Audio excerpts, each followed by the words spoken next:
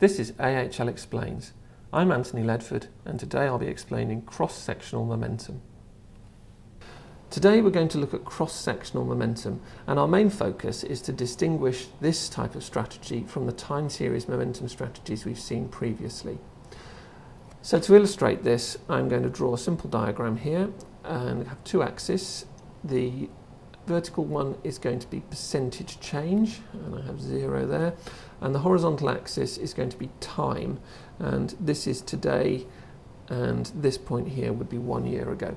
Now what I need to do in order to illustrate this strategy is think of an equity market, for example the FTSE 100, and I'm going to ignore any exits or entries from the FTSE 100, so I'm going to assume all the stocks that were there a year ago are still there today, and simply plot out the percentage changes over that 12-month time horizon. Now some of the equities will have done really well, some of them will have done really badly, some will have started off well and gone bad, and some will have started off bad and come good, etc. You can do that for each of the 100 equities in the strategy, and you'll get a picture that looks a bit like this.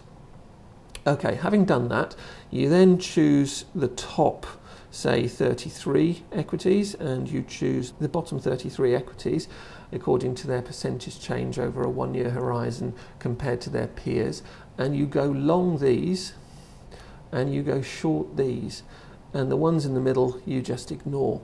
And that is basically the strategy. Now the reason we use a 1 year horizon is because stocks do different things over different timescales.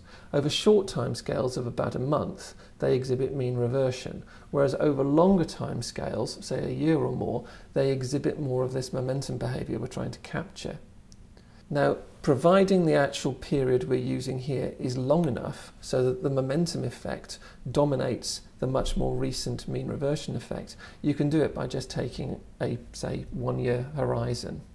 Other people do it different ways, and they may explicitly exclude the last months of data, or they may actually use a 1 year return but base it from 13 months ago to 1 month ago. So again, they're ignoring the last period of 1 month. Now this type of strategy is extremely common, both in the industry and within academia. And in fact, if you talk to people both from academia or the industry about momentum trading, this is usually what they think you mean. So you have to be a bit careful who you're talking to, and I always try and express that I'm either talking about a cross-sectional momentum strategy or a time series momentum strategy, just to make sure people haven't latched onto the wrong idea. Now, let's just distinguish those things a little bit further.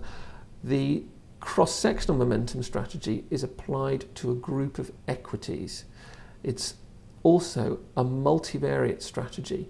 And what I mean by that is that to work out whether you should be long or short in each individual equity, you can't make that judgment just by looking at its performance in isolation. It's its performance relative to the performance of all of the other equities within the group that's important there. So that's what I mean by multivariate. It's also a relative performance strategy.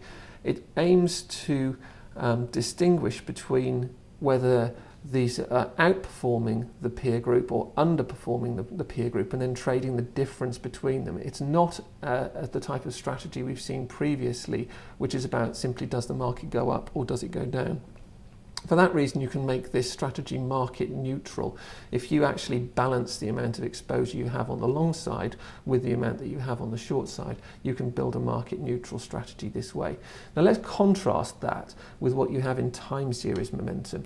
Time series momentum is not done on a group of equities, it's done on individual futures contracts.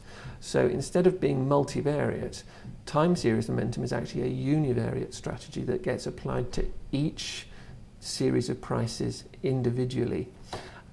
It's not a relative performance strategy either. Time series momentum is an absolute performance strategy. It makes money by correctly forecasting whether the market goes up or whether it goes down, not whether one group of equities will outperform or underperform another group. And for that reason as well, it's not a market neutral strategy. The time series momentum strategy by definition takes long or short exposure to the market. There's no concept of market neutrality there. Another difference between these two types of momentum system that we could mention here concerns the shape of their return distributions. Cross-sectional momentum shows negative skewness, whereas time series momentum has a mildly positive skew. So this very simple treatment I've gone through today is really to make clear that the time series momentum strategy and the cross-sectional momentum strategies are very different things, and when you're talking about them to different people, it's very important to make sure that you're talking about the same thing. So I would always suggest that you preface it with giving them their full title, either cross-sectional momentum or time series momentum. And that brings us to the end of this second block of AHL Explains. Thanks very much.